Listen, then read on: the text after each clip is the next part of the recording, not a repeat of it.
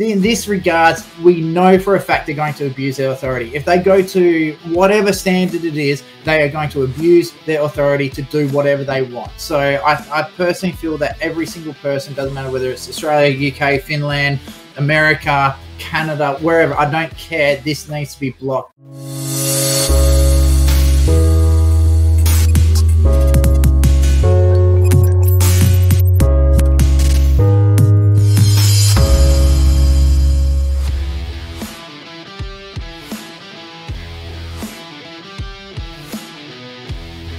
Welcome, of course, to Edge Radio Australia. It is time for the Greater Wealth. I have, look, an amazing little cast today. What can I say? I've got on the line all the way from the US of A. I'm going to run through things here.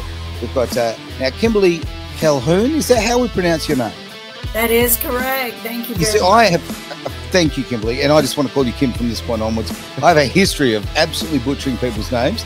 So, yeah, please take it. I'm very, very, well, quite frankly, I'm really excited to have you as part of the show as a regular these days. Now, how would you describe your expertise? How do you come in here in your own words? Well, I've just had years of running businesses, and right. I have worked with a lot of institutions on inspiring financial literacy. That's one of the reasons why we started a TV show, Nick, one of my business partners and I. And I love working with people and sharing information like what you're sharing. So that's kind of how I got. I mean, I'm a many years engineer. That's how I started my career. Invented many products that law enforcement wants to use, and started up a telephone company, raised $134 million in one swing. So those, and I sit on university boards and try to help them raise money. So okay, so pretty much a serial underachiever. I can hear that. Very much. I'm still searching for that right. You're doing an amazing job, really are. Now, as I say, to my left, look, I've got the star of the show. What can I say? And when I say star, the man, the legend himself with Blu Sky Factory, Derek Whittaker, mate. Good to see you. Great to see you again, Aaron. Oh, mate. Now, let's give it a quick little run through. You give yourself a little bio. What have you got for us? Wow, where do I start? Okay. Used to work in radio. Funny, I'm back in this game.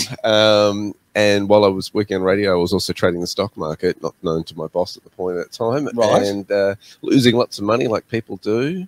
His money or your own? My own money. Damn. Making your donations to the market, as traders put it. Got out of that game into the finance industry, complete breakaway into a different industry. Yep.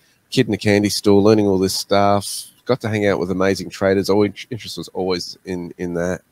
And I had guys teach me how to mentor me, learning how to make $30,000 to $40,000 a month. They showed me the techniques. Fantastic. And then somebody said to me, you need to teach this stuff. So I did. And then later down the path was started my own business and doing that. And then somebody came down the line and said, you know what, I ended up, I want to start a hedge fund, and can you help me do it? And went from there. So it's been quite a wild ride. It certainly has been. And like the crossing of the different sort of genres, but always in the finance game of one degree or another. And funny with the media point of view, with the journalism and radio, full stop, going full circle. Yeah. And you've ended up where you belong. Here at Edge, what can I say? Now, after two fantastic, illustrious people going through a great bio, we're going to change the tone a bit and talk about Travis Carter. Travis, how would you describe yourself and your contribution to this little round planet? Property investor extraordinaire. Yeah, I think that's fair. No. Let's get this correct. My official title is Dead Set Legend. Okay. I thought it was Attack Helicopter, but that's a whole other story. All right. That's actually real, by the way. Property investor, one of Derek's students for options trading. And by the way, because Derek never does this himself, he's too modest. If you do want to learn about trading, please do head over to bluskyfactory.com.au. Now, Blue does not have an E. Don't ask me why. That's a Derek question. So BLUSKY factory.com.au, and you can actually learn all the strategies that he uses. Brilliant courses. So please do make sure you do it. How's this? Great plugs after plugs after plugs is hilarious. I know. I will actually throw in on that. I haven't delved as far as Mr. Carter over there, but doing some of your courses, mate, it has actually totally changed my attitude to money and my understanding, full stop. Well, thank you. Yeah, no, it's been a big deal. So I think that, and Hasn't fixed your dress sense, though, Aaron. I've only just started. We didn't do the fashion chapter, did we? No, that's next week. Next week. But I think if you actually really do understand the systems of money and you know, a lot of the myths that we live our lives by, yeah, you can really, well, you can attack things differently. You can chase your greater wealth, funny enough, in a far clearer way. All right, well, from my point of view, hey, I won't babble on too much. Broadcaster for a very, very long time, obviously with radio and video and audio as well. Been self-employed many times and had quite an industry, quite a life in the entertainment industry. That'll do, yeah, as far as I'm concerned. Yeah, look, investor, oh, I don't know about that. Certainly entrepreneurial. Yeah, and we'll go with that. Yeah. Certainly, yeah, absolutely. So, Entrepreneur and car wrecker. And car wrecker. Oh, yeah, well, there you go. There, former pro rally driver. So car wrecker, yes. No, look, I think it's really important to grab life by the proverbials and go and live it. Simple as that. By the horns, Aaron, kids show. Yeah, By the horns. Horns. I like that. All right. Now that we've just had the love in, let's jump into the show. We've got some great stuff to talk about today. We'll start soft because this is something I don't actually know a lot about. And on the surface, I'd look at this and go, oh, geez, they're not paying their taxes kind of attitude. Believe it or not, I'm probably going to dive in and ask Travis a couple of questions on this. But do you want to... Before we get to that, I'll just let people know that we're going to get into some big developments as far as crypto is concerned this week, and also happening in the EU, some big developments there. But before we do that, Travis actually sent me this really interesting article where the ATO were kind of justifying why some businesses don't have to pay tax in a financial year, which is a bit of a turn of events, just like when you've got a collector justifying that. So what it basically highlights is a lot of people don't understand that companies aren't always taxed. And they're often criticized by that, and they don't really understand why they're criticized by that. Well, certainly it's simply because of this. Companies aren't always profitable, and you are taxed on profit, not turnover, thankfully. Yes. Because, you can have a business, say, like a trucking industry, where the overheads are absolutely huge to keep their trucks on. 1, to purchase the trucks, 2, to fuel the trucks, 3, to pay the people to drive the trucks, 4, to maintain the trucks as well, keep them service on the roads. So their profit margins are very, very slim. So while they might be turning over millions and millions of dollars, that doesn't mean it's ending up in their back pocket. And so people got to be aware of that. There's also other reasons why companies don't turn a profit.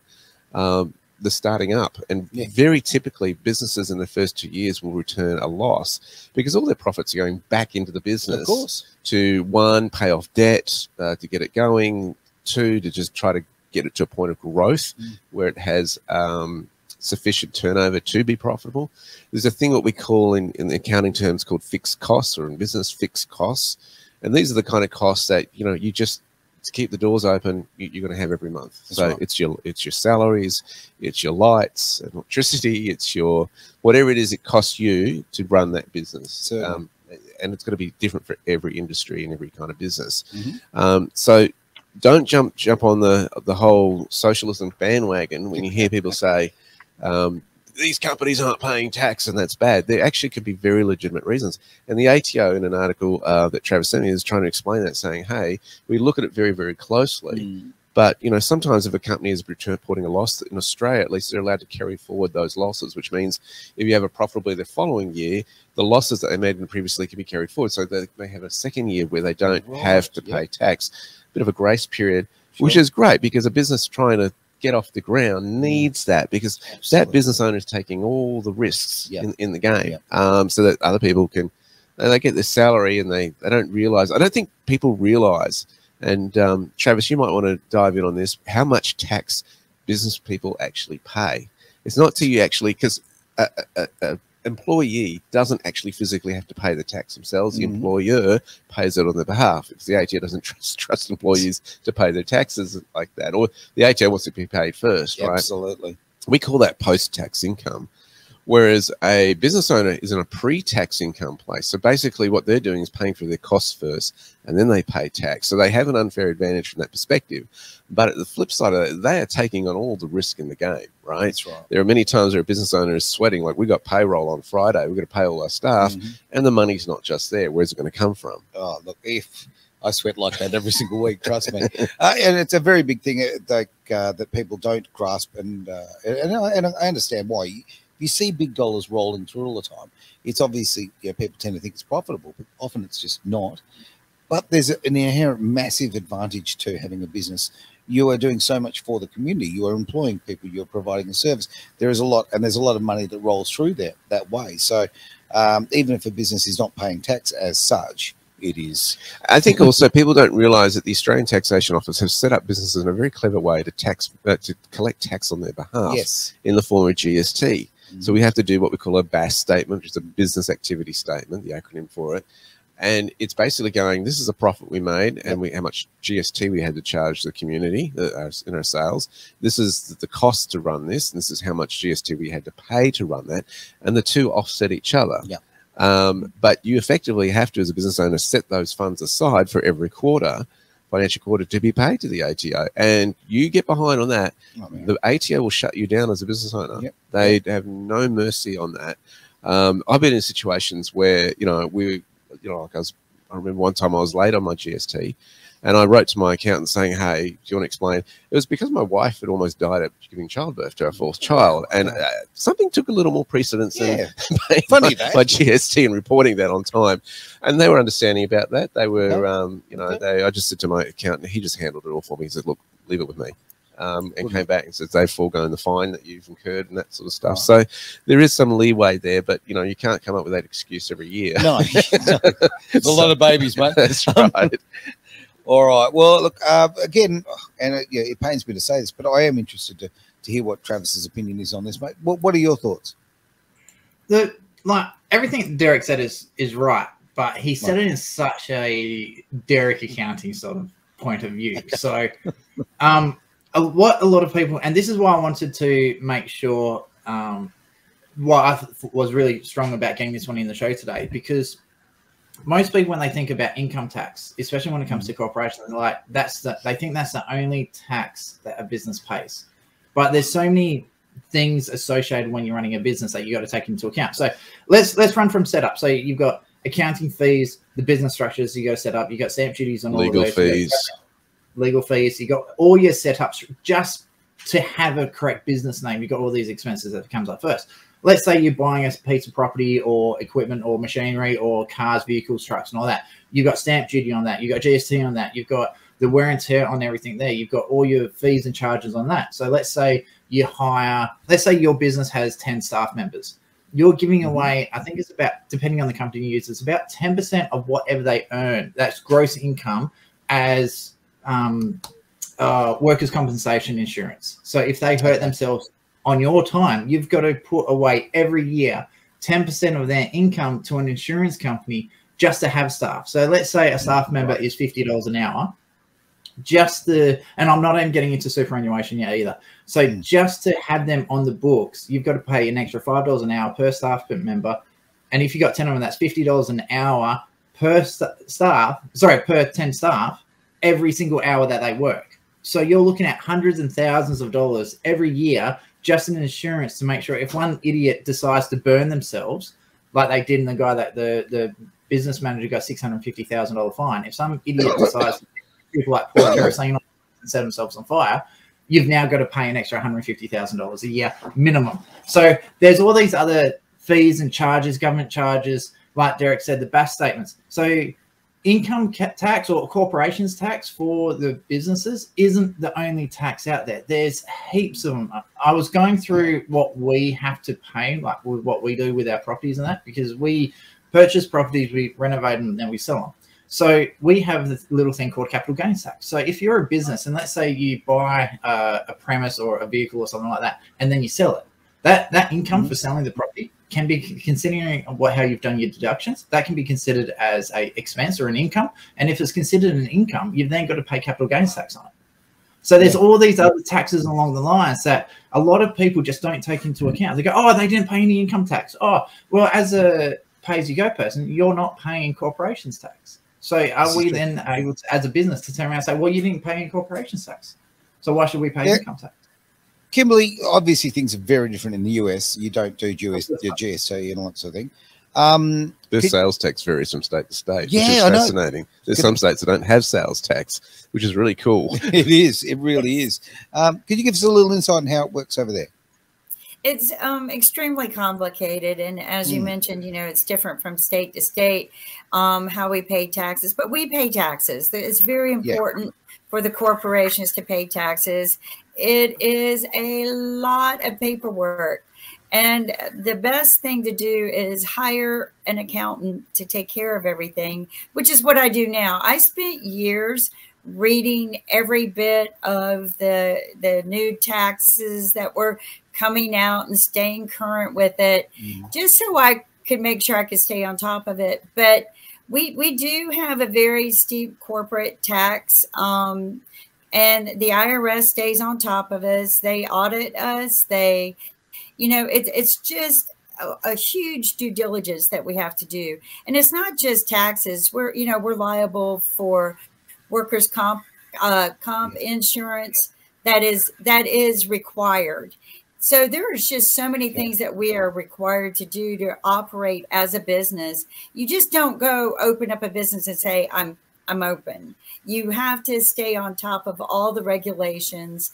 And I have come to the point in my life where it's just so much easier to hire somebody to do all that for me.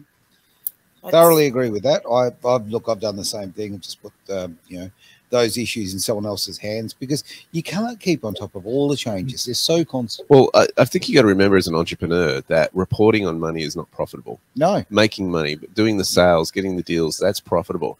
And so one of the best hires I did was my bookkeeper, who just keeps me in line. She's brilliant. She'll pull me up on stuff and that kind of stuff, which is what you want from the bookkeeper, to go, you know, how come there's 50 cents not balancing here? And I'm kind of like, well, here's 50 cents and you got a lunch type of thing. But a bookkeeper will hassle you over 50 cents. Right. And that's what you need, is someone to do that, because they care about that compliance. And you don't want someone who's kind of... And look, as an entrepreneur, you do look at the big picture. You don't look at the tin tax to a big degree. You know, obviously, it is important to look after the pennies, but at the same time, you've got that vision. And when you focus on that vision, sometimes you need somebody to pick up the pieces. It's really important in starting a business to keep your overheads as low as you can. It's really, as I call, skinny in the first few years. Because I've seen business entrepreneurs make this mistake where they've got a huge vision and they get into contracts, particularly in leases, that they shouldn't do, and overestimate how quickly they may grow. So it's better to have the problem of, oh, we've outgrown this place, we're going to have to find another, than to be in a situation where we're in premises that are too big for us. And you're still paying for it. And you're still paying for it, per square meter. But, you know, those markets change, even in landlord rentals as well. If you need a physical business, there's businesses like mine that are totally online. So I've always avoided trying to hire a place, because I thought, what's the point of me paying $2,000 a month for me just sitting in a different room? Now, $2,000 a month. Geez, man, I'll take that rate any day. No, that was going back a few years. I'll admit. A few decades. But it's true.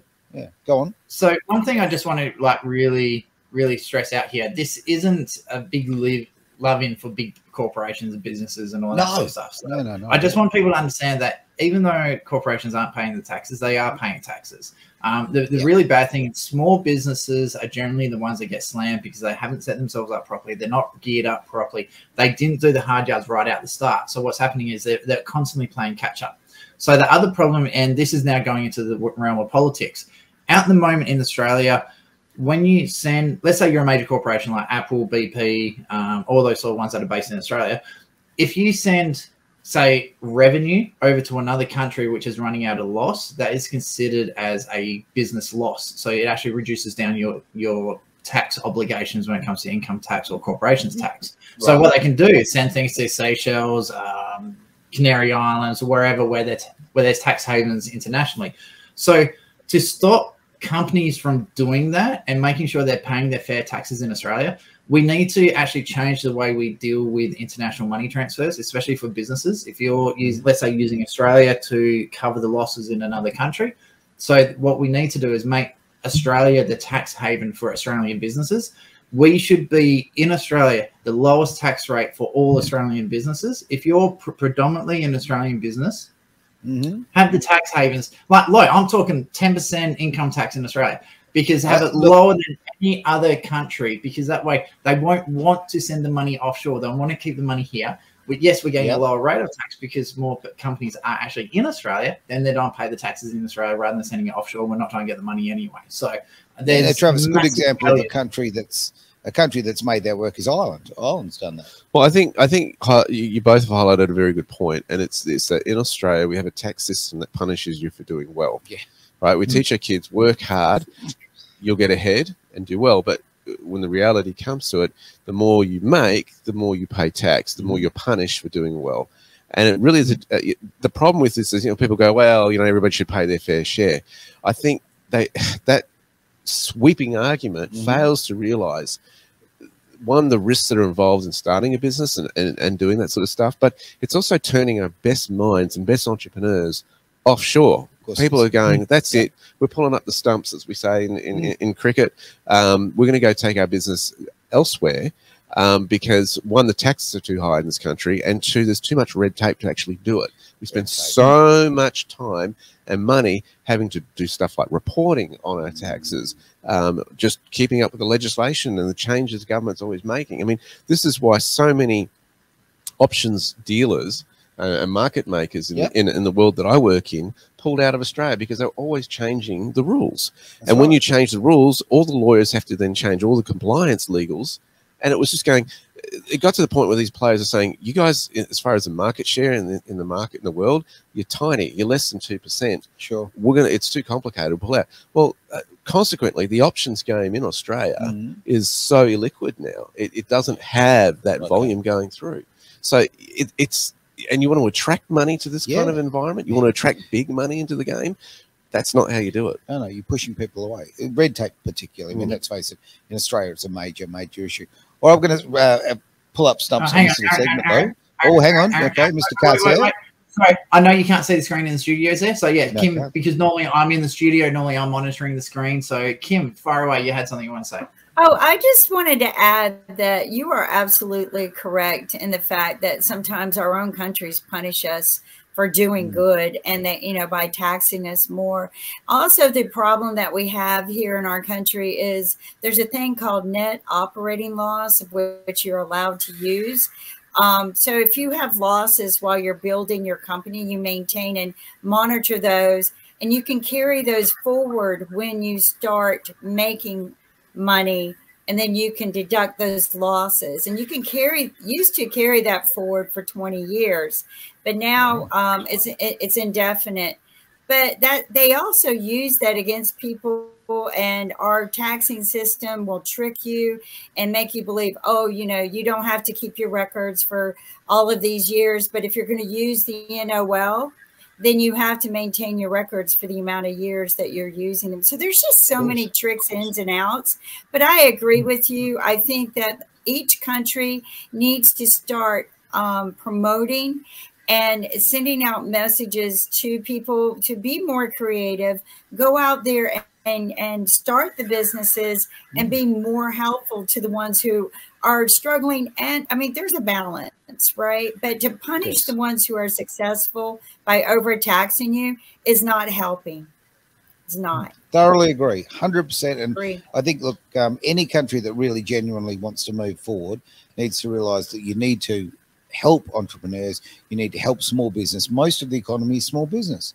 And there just tends to be, certainly in today's society, this push to just, it's all about corporations and everybody else is sort of superfluous. Just really quickly, one other tax that in Australia we've had is that the more employees you have, the more tax you pay for those employees. And I think it's a terrible tax because it's discouraging people from providing employment. And business people are the ones who keep people off welfare. That's right. Right? We help provide the jobs, and you punish business owners for doing that. I mean, trying to get rid of an employee has become even more difficult as well if they're causing problems. So it's just compounding the issue. All right, time for that quick break. It's Edge Radio Australia. No, Travis, we're going to do this, mate. Back in just a tick. It is the Greater Wealth here on Edge Radio Australia. And we're back, Edge Radio Australia. The Greater Wealth having a great little day here. Lots of conversations, fantastic people, and it's just nice to hear different opinions. You know, I always say this. I say it constantly. I'm probably, you know, a broken record, but you can't just always, you know, stay in your own fishbowl. You've got to actually have different opinions too. You don't grow as a person unless you hear, you know, even things that you disagree with. It's really important to hear them. So yeah, I'm enjoying today's show. We're all over the world, of course. We've got ourselves here in Western Australia, here in Wangara. I think Travis, you're probably somewhere up north at this point. I don't even know. No, maybe I'm trying to figure. I lied to you. Yeah, no. I had a wallet and a car to fix, so I couldn't make it into the studio. So I'm streaming in south of Perth, nearly Bunbury. If you're going to play hooky, tell a good story then, for goodness sake, mate.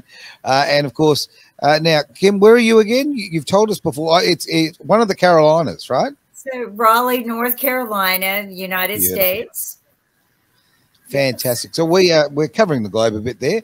All right, let's jump into the next segment of the show. Derek, where are we going? We've gotten some clarity. Over the last few weeks, we've been talking a lot about centralized business digital tokens, CBDCs. Yes. And this is, for those who don't know, still catching up to this, this is where the central banks want to issue a currency as a digital coin, getting rid of cash. And I've always highlighted the problem with that is twofold. One, that if they can put it in a wallet, digital wallet, they can certainly take it out. Yep. And secondly, the problem is that it's programmable. So in other words, if you've met your quota as to, if you've spent too much on fuel this week and they say you're leaving too much of a carbon footprint on the planet, they can actually restrict your spending on whatever. And it's almost a control. It is a control of people's behavior and social standing. I've wondered in all this game how the retail banks are going to play out. And by the retail banks, the banks that people go to get a home loan, to also put the money in to park the salary, how are they going to relate in this changing landscape to this? And I've gotten a little bit of clarity over the week doing this, with the large banks moving towards having what we call custody licenses of crypto and digital assets. Now, this is really, really big. Custody is basically somebody looking after your wealth for you. Sure. The whole landscape of crypto was built on Bitcoin, where you became the custodian of your own wealth. So you would put it on an exchange and put it into a digital wallet.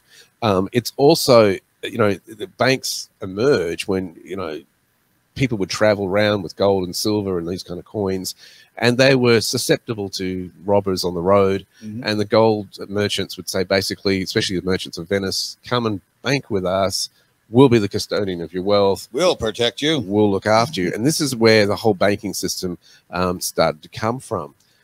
With that, so the custodianship is basically, we'll look after it for you.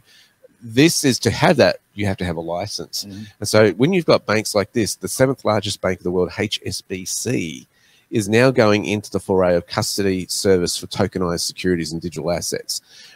So this is huge. This is a really, really big deal. Initiated by US banking giant BNY Mellon in 2021. They also went this way. And what's interesting is the company that's actually doing it. It's a Swiss crypto custody firm called Mataco, which was acquired by a blockchain startup called Ripple. Now, Ripple is a cryptocurrency coin that has always set itself up to be able to target the banking sector. It's basically trying to challenge the SWIFT system, or the clunky system from the 70s of moving money internationally, which takes 2-3 days. Ripple can do it in 3 seconds on the blockchain, right? And we're talking millions and sometimes trillions of dollars. So this is a disruptor to that industry. Now, to do that, to take on the world, is a really big deal, because you have to get all the licenses, you have to get the banks to cooperate with this technology, and you have to get also probably even harder, the governments to cooperate with this technology. Well, they bought out this company called Mataco to have that, which was a clever business move when they did that, providing storage for bonds and other securities in digital form. The other one that's also jumping onto this other bank is Germany's DZ Bank, the 3rd largest in Germany. It's launched its own digital asset custody platform that they published on November the 2nd this year, 2023. So you've got that. custody license from the German Federal Financial Supervisory Authority in June. This is where we're seeing these kind of players move the chessboard, the pieces on the chessboard, and how they're setting it up. So they're going, and think about it, it's not efficient for centralized banks to do the retail stuff. You know, they don't want to be dealing with Mary who can't get access to her digital crypto wallet for whatever reason. They don't want to deal with all that stuff. It's beneath them type of thing. It's not their business lies. They don't want to deal with Mary. You're beneath me, peasant. What's that?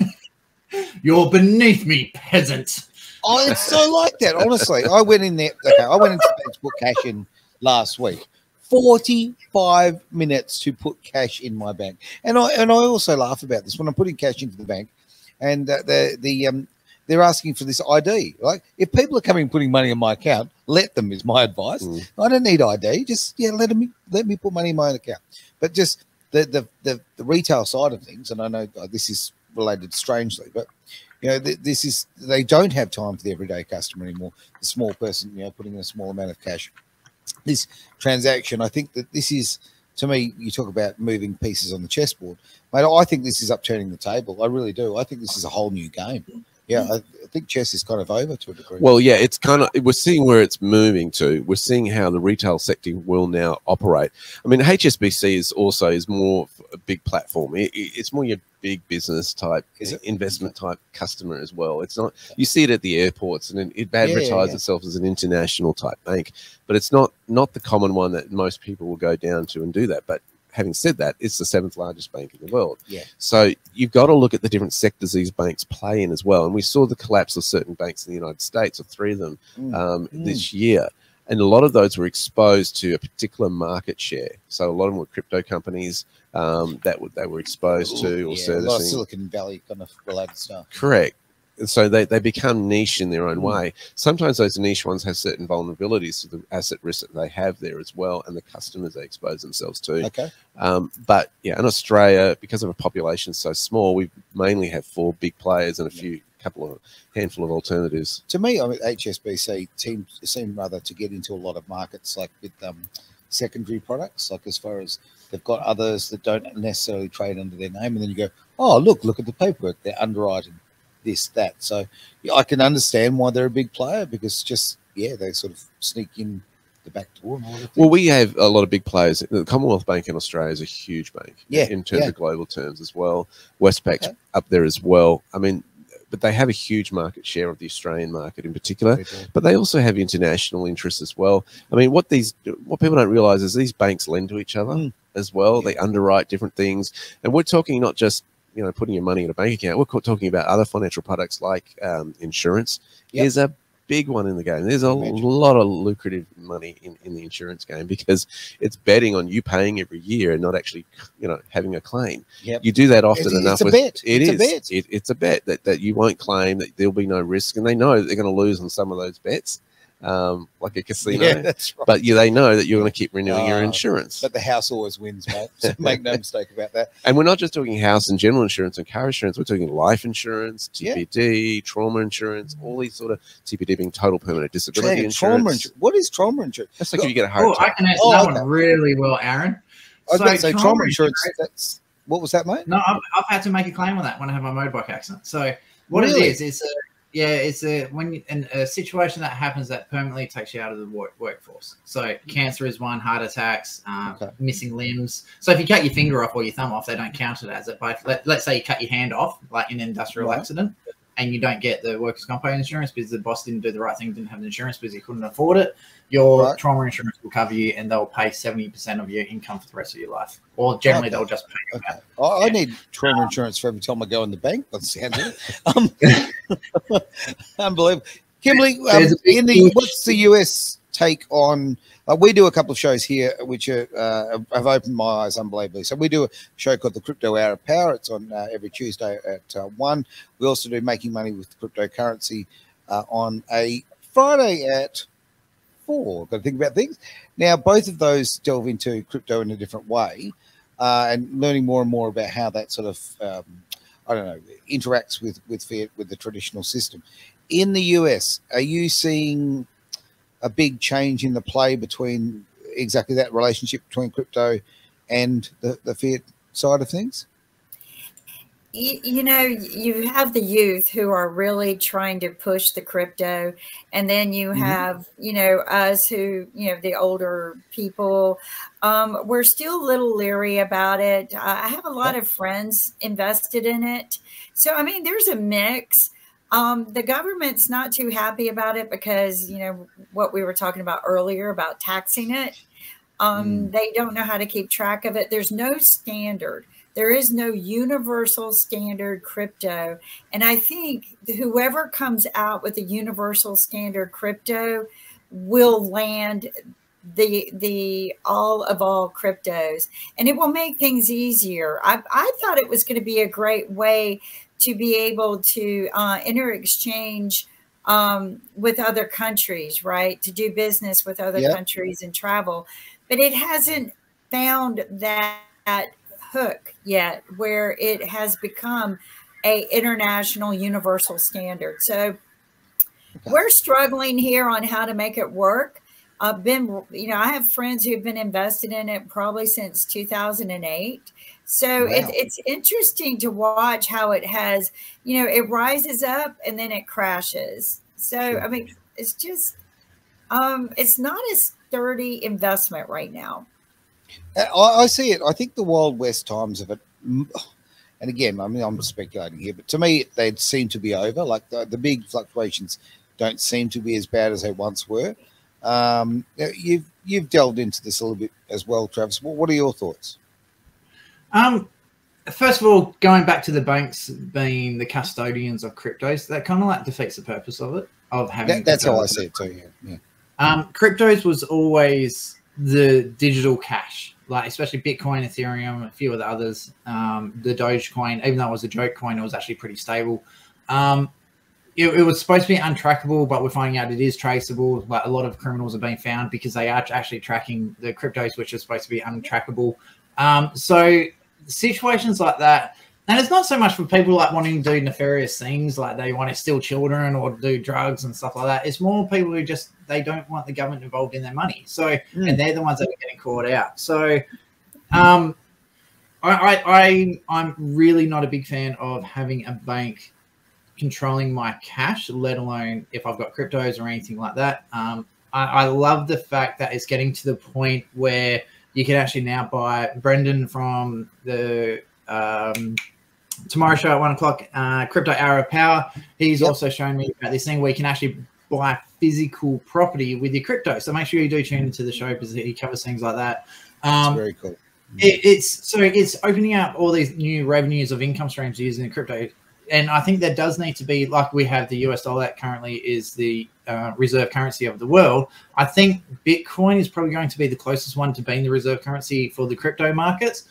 But I don't like the fact that there's going to be banks controlling and holding your money.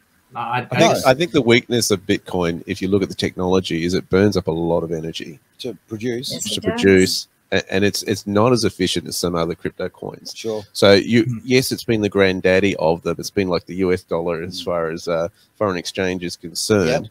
Yep. Will it still maintain that? I don't know. There's been other ones that have come on that technology is more efficient, but certainly cryptocurrency has exposed to the financial world not just the ease of custodianship and for users, and look, there are weaknesses to that as well. There's a whole bunch of, a whole chapter on you could do a doctorate on cybersecurity, and Kimberly, you'd be more over that than I would in terms of the weaknesses of crypto and that. But what it has shown the inefficiency of administration costs within the banking sector and other businesses as well. It makes it far more efficient and removes a lot of those costs.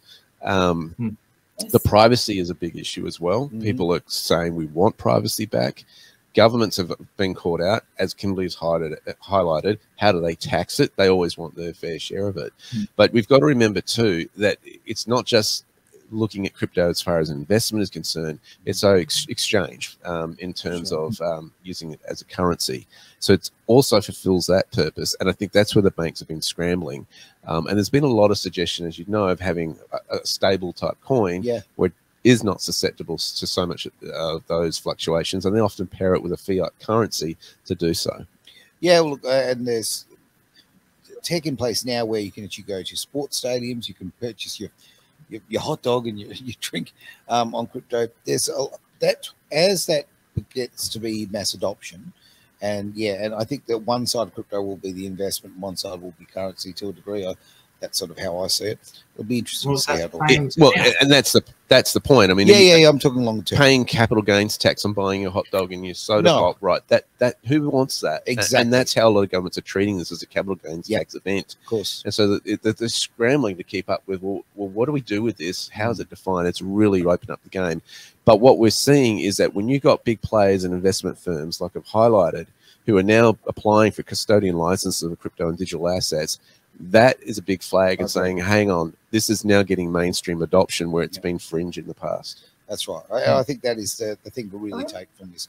This is literally the system saying, all right, we accept you. You're no longer the redheaded stepchild. Okay, you're loved to be brought in. Yeah. Let's throw it down to Kim. She's got a comment. I have an input on this. If someone it's right now, interest rates on credit cards are so high, and they're charging both sides of the transaction so high. They have stopped accepting credit cards here in the United States. Like they want you to come in and do cash only. The nail salon, the small independent businesses. When I go to the farmers market, they all want you to pay in cash only or Venmo only. So I think if you can find a cryptocurrency that could replace the credit cards as they exist today, you will find something that is a great investment for you. It's going to have to be somebody who really knows how to take and run with it. But it's got to be, to be able to do the cash transaction, maybe some lending. It would be great to find a crypto lending machine. And I think that you could do it with low interest rates and compete against what the Federal Reserve has destroyed here in the United States. But I think that's what's going to win the crypto market right now, because the credit card industry has just gone stupid crazy. Yeah. I'll agree with Travis on, and for that matter, you too, Kim, rather, is the issue is crypto is becoming the new cash to a big extent. Exactly. So a farmer's marketplace where you used to traditionally use your cash, it's becoming that, because people here, they like the convenience of having the card, but we certainly don't like the fees. We're going to have a very quick break. Be back really, really shortly. It's Greater Wealth here on Edge Radio Australia. It's Edge Radio Australia. Time to get back for our final segment here on Greater Wealth. I'm going to jump straight to you, of course, Derek, because you've got a story hot on the old apple there. And yeah, we've been talking about how the changes are happening as far as the crypto market is concerned, and banks now, big banks, are applying for custodian licenses within their different jurisdictions. I want to highlight, though, there are some negatives to this, of course, as well. And let's face it, a technology in of itself is generally neutral. It's what it's used for, whether that's good or bad. So radio can be a great in terms of giving out, in television, communication, it's positive news, etc. But it also can be used for wrong. I mean, I've had to delete some stuff that somebody's put on a Facebook post on one of our sites, and I've been having to get in touch with their admin just before going away and going, we banned this person from engaging with us. Wow. So it's neither good or bad, but it's how it's used. Everything's got a top or bottom. I'd like to throw to a very interesting European Parliament member who is called Roos. Now, he's had a lot to say in the past, and I've always taken note of him because he's one that doesn't fly with the mainstream. He actually is thinking and is really out there. It comes across as fighting for the everyday person out there. Yep. We've got some footage of what he has to say. I just left the room where we had the negotiations about the digital identity, and I have bad news. The member states and the European Parliament came to an agreement. That means that probably not far from now, the digital identity will be a fact in the European Union. Right after this agreement, Commissioner Breton said, now we have the digital identity wallet, we have to put something in it. And what he meant was the digital euro, also known as the central bank digital currency. And this is a very bad development. They always promise us not to make this connection. And even a lot of experts privacy experts and security experts warned also last week this is a very bad idea for our privacy and our freedom. And still, this digital identity is pushed through. But it's not too late, because we still have to vote on this in the plenary. So what you can do, send your MEP from your member state an email and tell him or tell her that you are against this tool. This is really, really important to understand what's going on here. Digital ID. Now, the problem I have with this, and I actually agree with Rob on this point, is that where does it stop, right? You get a digital ID when applying for having banking. Then do you also have to use it when you're getting health care? Yep. Do you have to have it when applying for all other transactions with other businesses? Where does it stop? And we saw the problem with this, of course, during that 19 segment, and I say that for a census on our platforms, you know, where you had QR codes to check in here and there and everywhere, really threatening the freedom of movement privileges that we as a society have. This is a social credit system, simple as that. You know, you can dress it up how you can put whatever frock you like on it. It's a social credit system. So what we're trying to do here is how do we get the balance between having the ease and freedom of this new technology that's available to us while protecting the everyday citizen in engaging with it? This is a challenge for politics. No, you can't. Not with the current politicians. Sorry, this is where I get, this is my feel. I love this shit. So the current politicians, doesn't matter what country you're in, there's no politicians out there that is going to tell the truth about this shit. That every single one of them is going to abuse their authority. Every single one. So we saw it in WA. We had some of the harshest lockdowns in the world. I think only Victoria beat us. So when you had to have your QR code scanning in every time you went to a place, you had to scan your QR code just to track COVID. So there was an assassination of a bikie boss over in WA. So what they do, they weren't using the QR codes to find the perpetrator. They were using it to find witnesses, people who were totally innocent bystanders. They were hunting them down. And I know this because one of my neighbors was actually out the drag strip where the shooting occurred. So he gets a phone call from police saying, "Oh, did you see the shooting?" And he goes, "Oh, I don't know what you're talking about." And he goes, "We know you were there. You scanned in." And so that they've already, and when the police minister was questioned about this, they said that their reasoning was we're using it to catch a murderer. They weren't using it to catch a murderer. He lied through his teeth. They were using it to find witnesses to build a case against the person. They already knew who did it. There was like, so in this regards, we know for a fact they're going to abuse their authority. If they go to whatever standard it is, they are going to abuse their authority to do whatever they want. So I personally feel that every single person, doesn't matter whether it's Australia, UK, Finland, America, Canada, wherever, I don't care. This needs to be blocked because it's worse than putting an implant into your hand, because they'll track you. Like already your mobile phone, they track you wherever you go. But yeah, this is going to get to the point where, oh, you've traveled too far, so you can't buy petrol. You've smoked too many cigarettes for your own health. You're not allowed to have cigarettes. Oh, where's this money going for? We suspect that you're buying marijuana, so we're going to arrest you on drug charges, even though you haven't done anything wrong. So they've got no evidence. They're just going to use your behavioral patterns to make crimes. If you say something they don't like, then I'll make a crime up against you and nail you for that one. So no, this is utter bullshit. I think Australia as a whole needs to leave the United Nations and just say, no, we're out. You guys are going too far.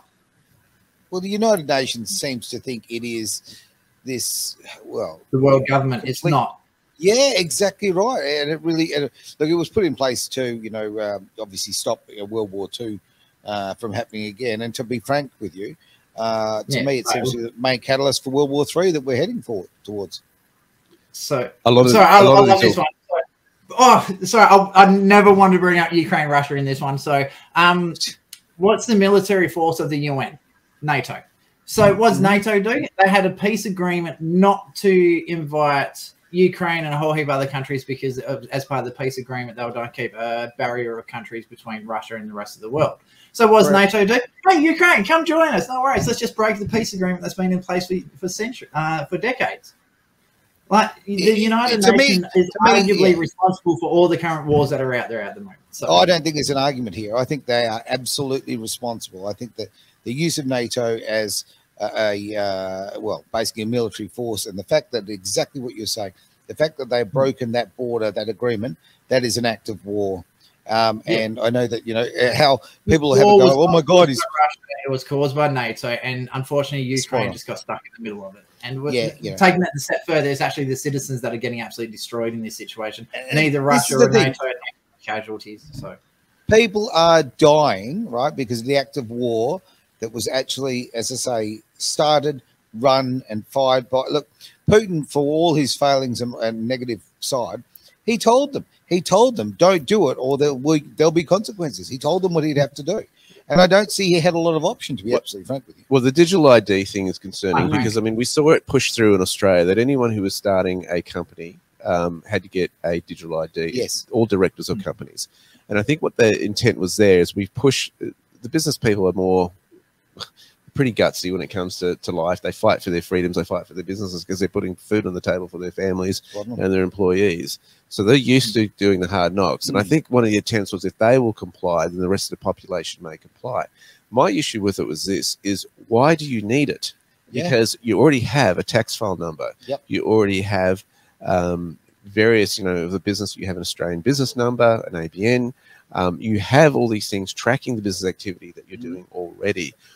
Who's wanting this digital ID? And now that it's being pushed internationally, I mean, I said this to my accountant at the time, is it a foreign body that's wanting this information? Because there's really I can't see why there's a reason within Australia for wanting that. That's right. And I think that's the big concern here. When you've got nations banded together, as you do with the European Union, who's actually in control? You just have an association of governance that's going on.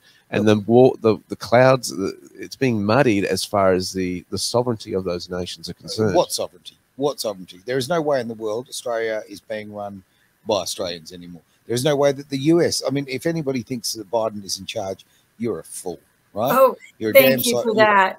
I agree. And I want you guys to understand something. This is my background is telecom, datacom. It's what I've worked in for my whole life. And I try to tell people, you were being monitored from the day digital telephone came around, you know, before these. And these make it even worse, okay? So when you agree to your cell phone contract, they're tracking every move you make. They're capturing every data and every word you say. And it's all stored in a cloud. We all know about the cloud.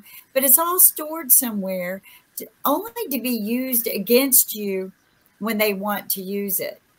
So this digital ID is more about, like you were mentioning, about a global control of people and data. But I've always had concerns about the fact our customer service reps are in countries that hate us.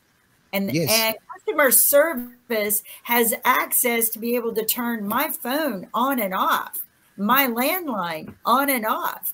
And these are, and if somebody who really wanted to take out a country, they would do it by taking out the communications in seconds. So, like they did with Optus, right?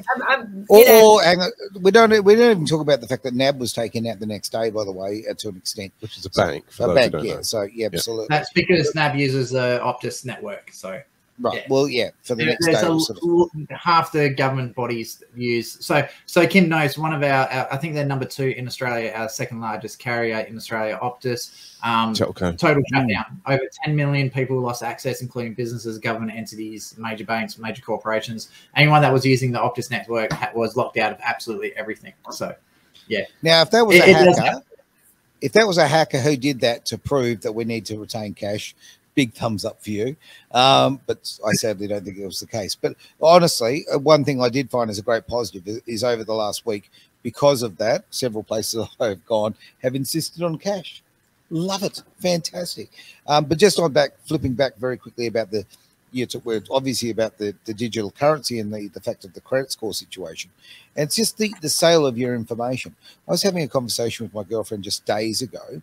Okay, we're sitting there and the phone's obviously sitting there, but the TV was off, right? We had this conversation. I turned the TV on and it was on YouTube. The moment I turned the TV on, it went to the subjects we were talking about in our conversation. There's no way in the world that you're just like, please, if you're not seeing this, open your eyes.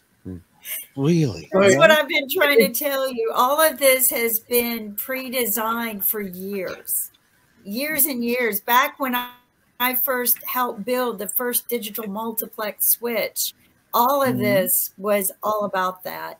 It's very scary. I mean, all I can say is go find Skylabs and destroy it, right? Yeah, there's a lot of truth there. One of the things I've just done, just popped it up on the screen for people as well, for the ones that are watching and they don't have access to our comments. And by the way, for the people watching, you can send us comments. We will answer them. There's a website called weberinsurance.com.au/data breach list. It's every single data breach in Australia since 2018. And I've just had a quick look on there. Australian Federal Police in September had a massive data breach. University of Sydney, American Express back in August, AUDA August, Tesla had another one in August, Judo Bank and REX had another breach in August, Australian Department of Affairs, Chat GPT had a data breach back in July. MyGov, which is the controlling entity for all of our data, had a breach back in July. Oh, guess what? Fraud enabled MyGov security gap cost Australian taxpayers $500 million.